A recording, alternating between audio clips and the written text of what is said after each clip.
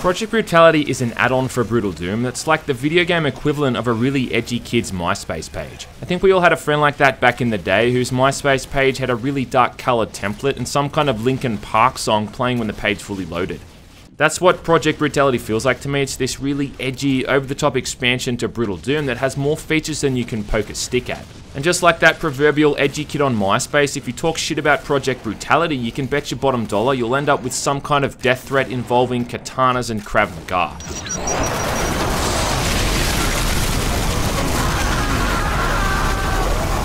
Okay, look, all snide jokes aside, Project Brutality ain't all that bad. In fact, it's pretty damn good. It's just got about as much stuff packed into it as I think a Doom mod could possibly ever get. There's so many versions of the mod out there as well that I'm genuinely not even sure if I'm playing the most current version. That's how over the top and ridiculous the whole thing's gotten. And let me tell you, Sunny Jims, I've had more than a few people request for me to do a video on this mod. So let's delve into this asshole and see what all the goddamn fuss is about, shall we?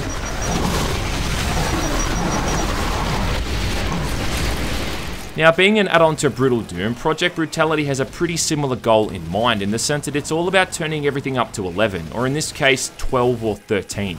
Right from firing the first shot, in whichever WOD you end up playing, things just get utterly chaotic for almost the entire goddamn time, and you're killing the hordes of enemies in stunningly violent fashion. Now, whereas Brutal Doom just had somewhat modern upgrades to Doom's original lineup, changing the sprites for each of the traditional weapons, Project Brutality offers up a whole heap of new weapons, all fitting into the basic weapon slots depending on what they actually are.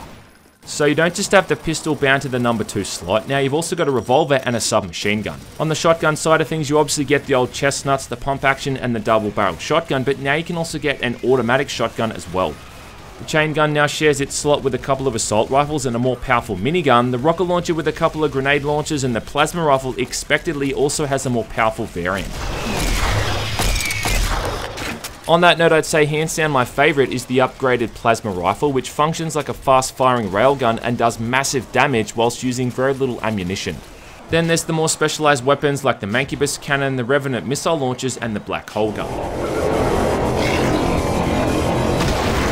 I understand too that some of these weapon sprites have been around for a dog's age, but most of them I was seeing for the first time, and mostly I was really impressed. Just to add a little bit more depth to the shooting, all of the weapons also have alternate fire modes as well as a special feature like dual welding or changing the ammo type. And then certain weapons can also be upgraded as well, like adding another 2 barrels to the minigun because sure, why not?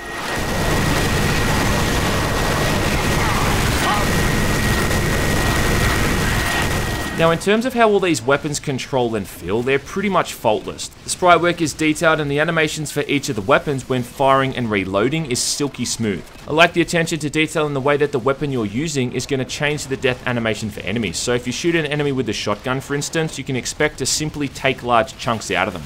But fire at them with the plasma rifle or the Mancubus cannon, then they'll get ignited and leave a charred corpse.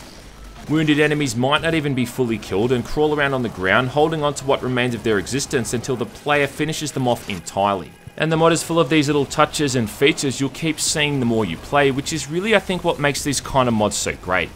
Regardless of what you're using, it feels like you're just unleashing absolute hell. I mean, even the smaller weapons like the submachine gun or the assault rifles just have this real sense of oomph to them.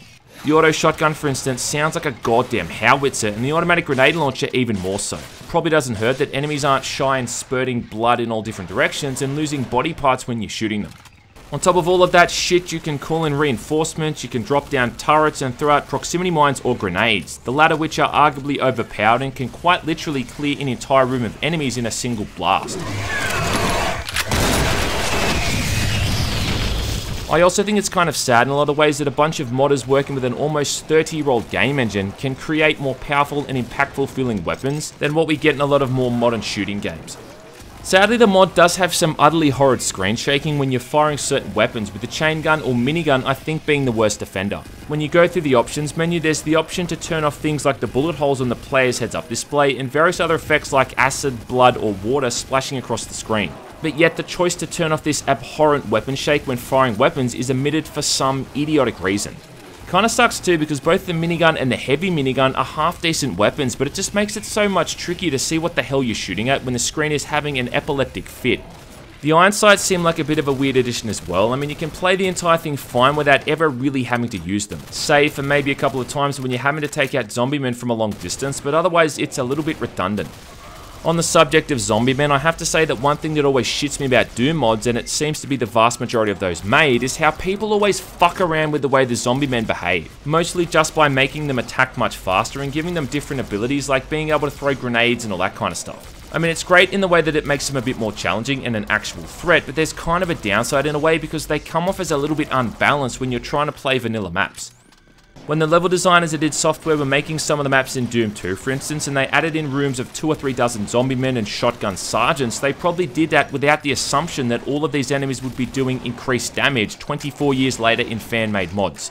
Zombie men and shotgun sergeants, ironically being the weakest enemies in the game, now become, I think, objectively one of the most dangerous due to their hit scanning behaviour, and a small group of them can now kill you in a really short amount of time.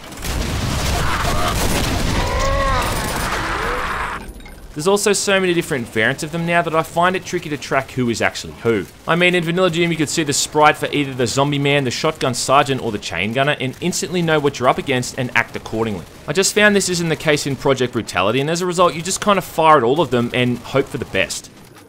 This does kind of carry across to the imps as well, who now have this sort of leaping attack similar to what they had in Brutal Doom. Now, whilst this mechanic isn't a deal breaker, again, a lot of the areas in the original maps weren't designed with this in mind. So if you teleport into a room where you've got a lot of imps in close to medium range, well, chances are they're all going to leap at you by default, as they generally do when you're in that range. At which point there's not really anything you can do except load the last quick save.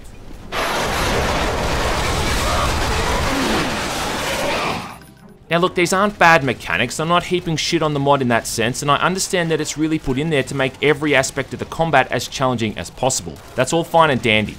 I'm simply saying that when it's applied to the base game, it doesn't always work as fairly as intended. And it does, as I said, make certain vanilla maps just horribly unbalanced and not as enjoyable as they originally were. Some of the maps in Doom 2 in particular are just utter shite. Speaking of Doom 2, I think if you're going to play Project Brutality with any WOD, then you're probably best off using Doom 2, as is the case with most Doom mods. For obvious reasons, it gives you access to all of the weapons and you get to fight the entire enemy roster as well. Without getting into a debate about which game is better, I do have to say that I think for the purpose of a mod like this, the levels in Doom 2 also facilitate the features of the mod a lot better. Some of the levels have enemy counts around 150 to 200, which lets you rip and tear a lot more than you could in, knee deep in the dead for instance, when there's only a few dozen.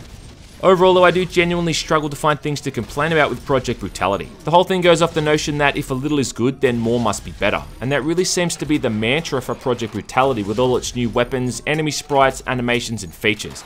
Kind of again harks back to that old saying of flinging shit at a wall and seeing what sticks, and it's just lucky that 90% of the time here, most of it sticks. The amount of work that must have gone into the whole thing is legendary, almost fanatical, and the fact that most of this stuff works cohesively with the game is commendable. I have to admit too that I didn't like the whole thing all that much initially, but after I'd played a few maps and gotten my hands on some of the new weapons, I started to enjoy it a lot more and could appreciate everything the mod had on offer. We really are a bunch of spoilt pricks when it comes to Doom mods, and I think you'd honestly be more hard pressed to find a bad mod than a good one. Project Brutality, I think, is definitely one of the better ones out there, even if it isn't exactly standalone, borrowing heavily from Brutal Doom, and even if it does have balancing issues out the wazoo. To get the whole thing running takes probably 5 minutes total, and after that you'll get hours and hours of fun, blowing away demons with loud, hard-hitting weaponry until your fingertips are sore and your asshole bleeds. Now all we need is the Project Brutality add-on for H-Doom, and then we're really cooking with gas.